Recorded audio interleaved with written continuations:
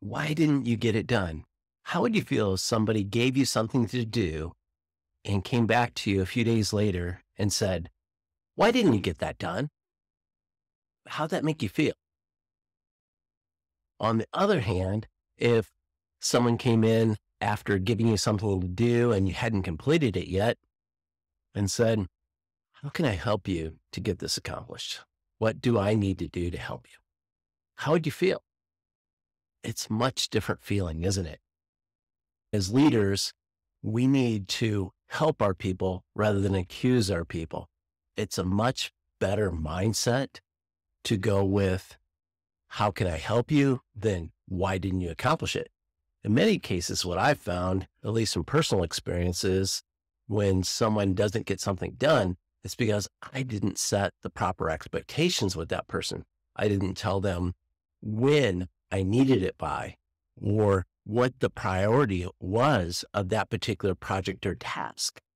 So many times it's the three fingers pointing back and the one pointing and the three pointing at me in this particular case.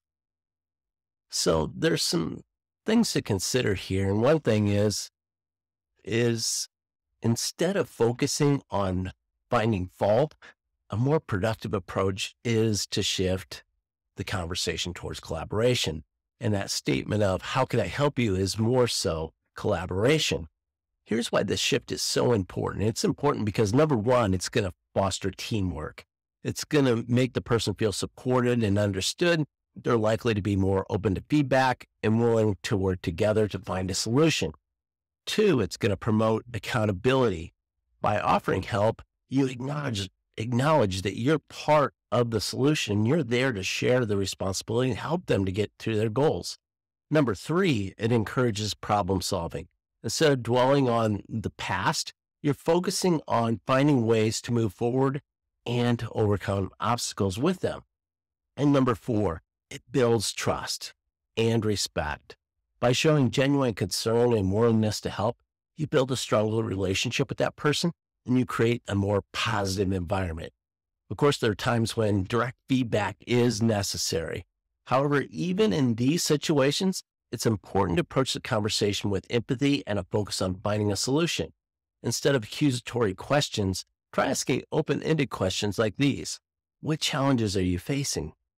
What resources do you need to complete the task? How can I best support you in getting this done? Adopting this collaborative mindset and focusing on how can I help you, you can create a more positive and productive work environment. And this can also be used at home as well. When people feel this way, they feel more empowered to contribute to do their best, either at home or at work.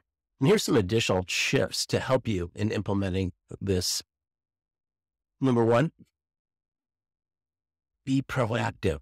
Offer help before problems arise. Check in to see how things are going. Number two, be specific. Don't just say, let me know if you need anything and I'll help you out. Offer concrete suggestions or resources. Number three, be genuine. This is extremely important. Show that you genuinely care about helping others succeed. They're going to help you more if you show them that you're really engaged in helping them. Be patient. Number four, change takes time.